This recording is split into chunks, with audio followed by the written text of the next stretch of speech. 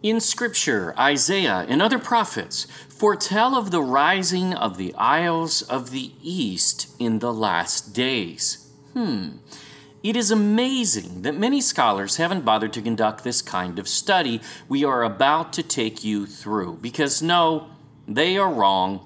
The Bible is not vague at all on this. It gives exact directions even before looking at any extra biblical texts.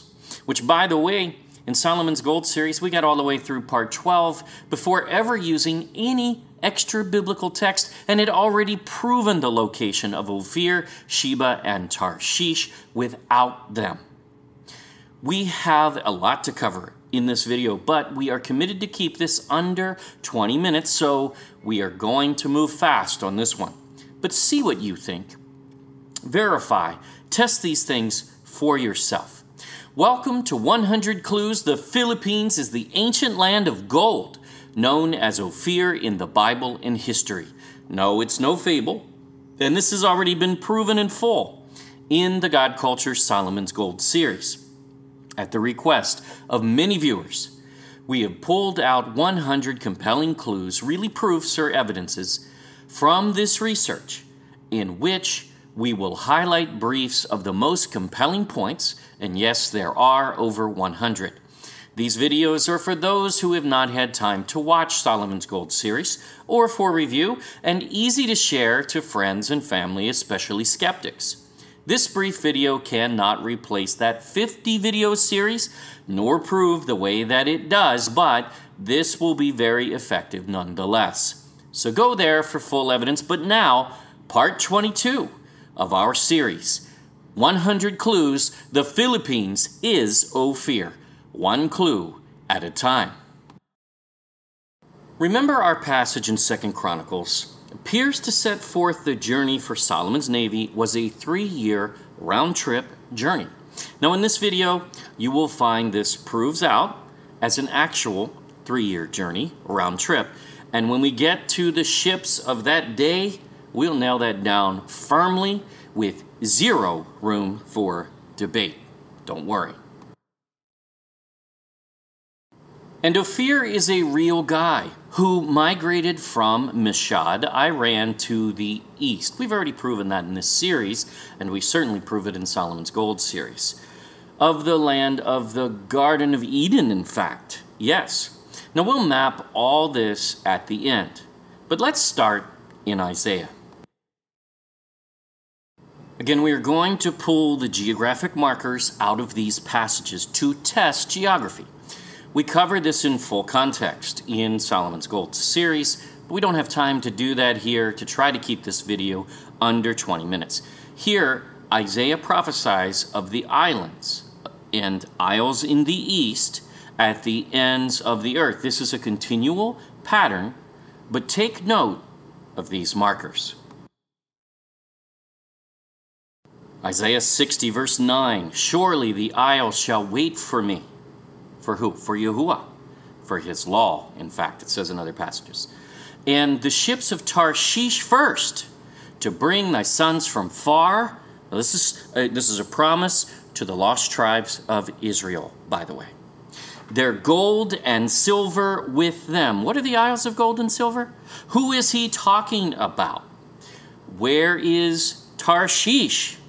It's in the Philippines, just south of Ophir, Christ, to the Greeks. See, the Greeks documented that. We already showed you a map. This confirms Tarshish is isles as well in this passage, as Ophir. And they are the lands of silver, Tarshish, and gold, Ophir, or Argire and Christ in Greek. Those are the isles he is looking to rise in the last days. Let's see this through. Does it prove out? You'll see. These isles continually are said to judge, and they await the restoration of Yahuwah's law, his ways. They will sing a new song. That's right, Filipinos, no more karaoke. A new song from Yahuwah. Yes. Here, though, he defines them as going south to the ends of the earth. What's that? That's Solomon's route. It was to the south and then the east, the isles. David writes about a multitude of isles that will worship Yahuwah. Some might say, oh, well, it says south, therefore there must be isles south of Israel. Yeah, where are they? Yeah, come on, where are they? They don't exist. It is south and east by all of these passages. You put them all together. Now, David writes about a multitude of isles that will worship Yahuwah. He's not talking about Greece, the most pagan isles of all time, nor Britain, which pretty much same history, if you look at it, very full of Nephilim lore in those areas. Ezekiel mentions Tyre. You know Hiram was king of Tyre. He ran Solomon's navy, his admiral.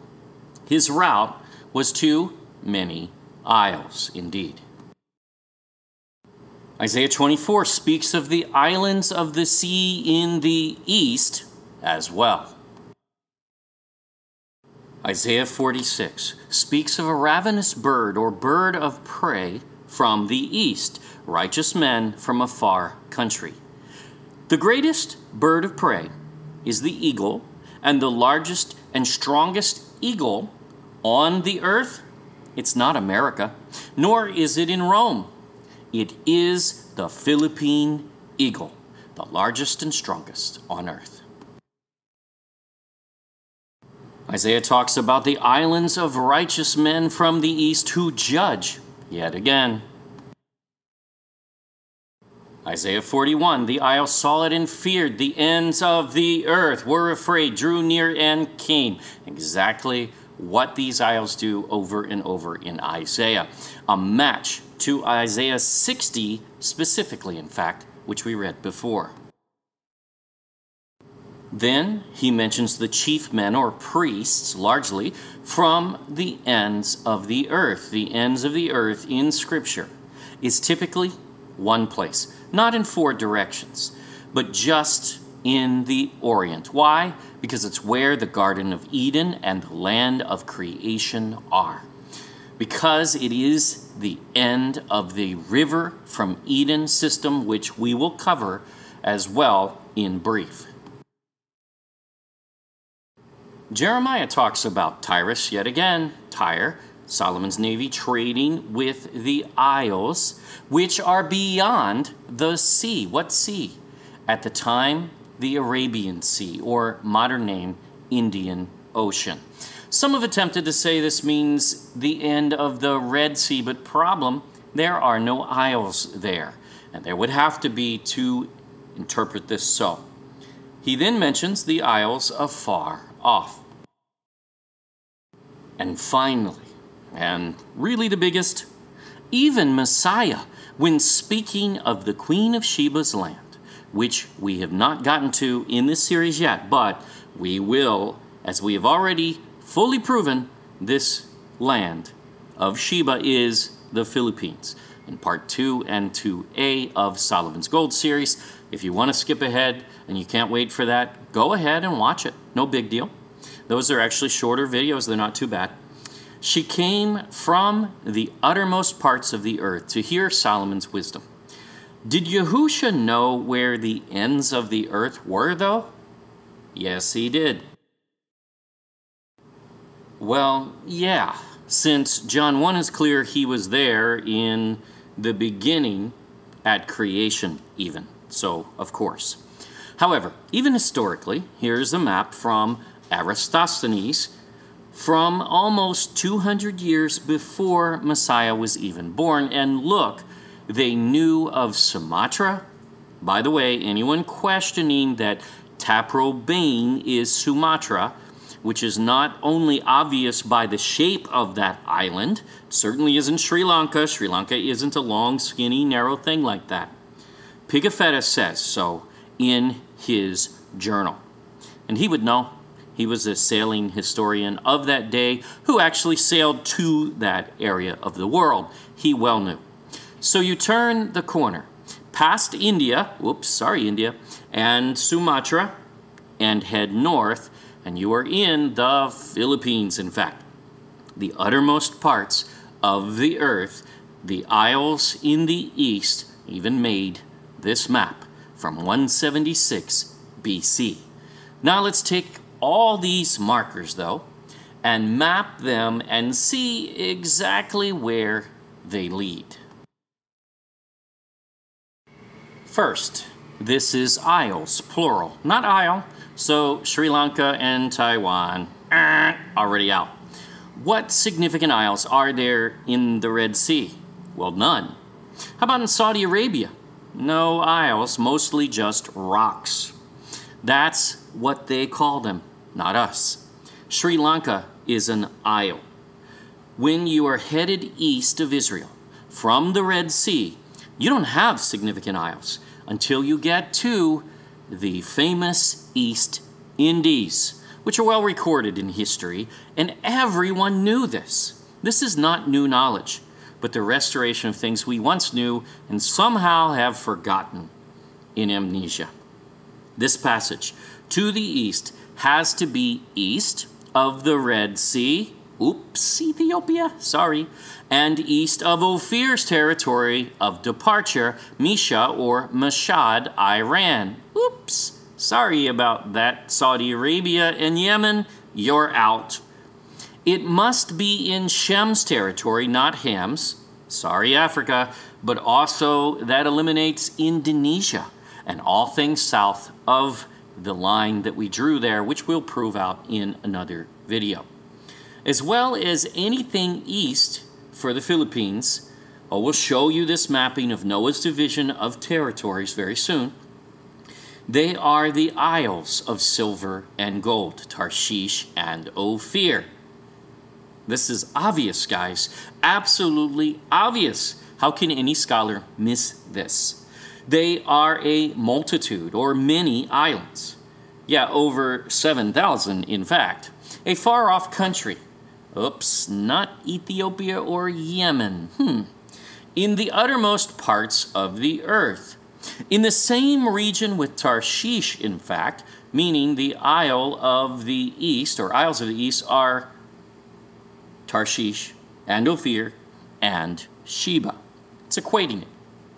The country must be identified with the bird of prey, the greatest, such as the largest and strongest bird of prey, the Philippine eagle.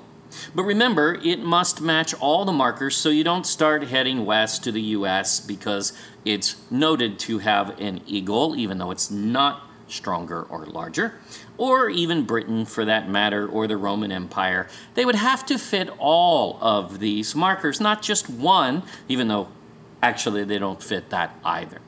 See, these work together.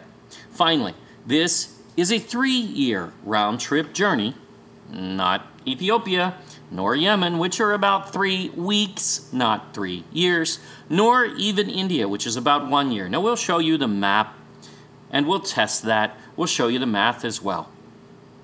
Beyond the Arabian Sea, or Indian Ocean, X for India, and another X for Ethiopia and Yemen. Sorry, guys, just doesn't work. It has to fit.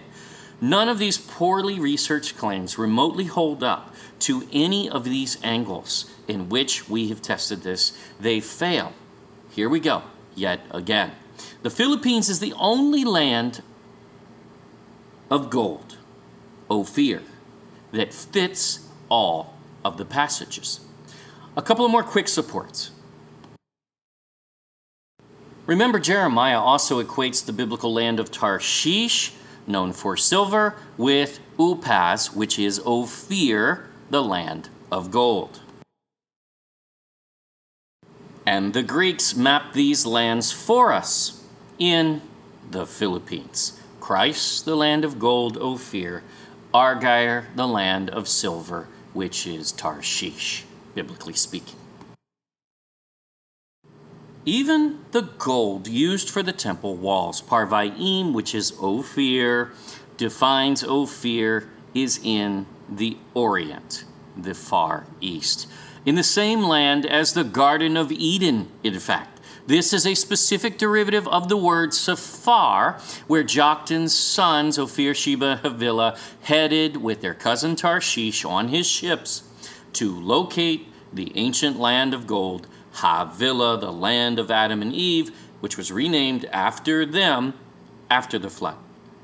As we keep saying, there is no debating. The Philippines is the land of gold in all of history. It is time this knowledge be restored.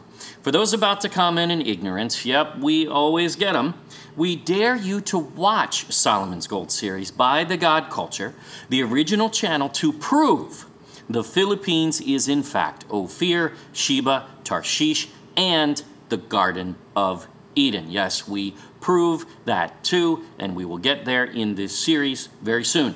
Even here, we are breaking these into sound bites and clear points, but watch how all 100 clues tie together in history, the Bible, science, geography, language, etc. in this series will blow you away. Thank you for watching 100 Clues. Please subscribe to our YouTube channel. Don't forget to click the bell and like us on our new Facebook, The God Culture _space original. How about that? If you wish to skip ahead, go to the God Culture YouTube channel and watch our Solomon's Gold series in English or Tagalog. There will be a link on the next screen. We can know this truth and be confident this belongs to the Philippines, and no one can disprove it. Until next time.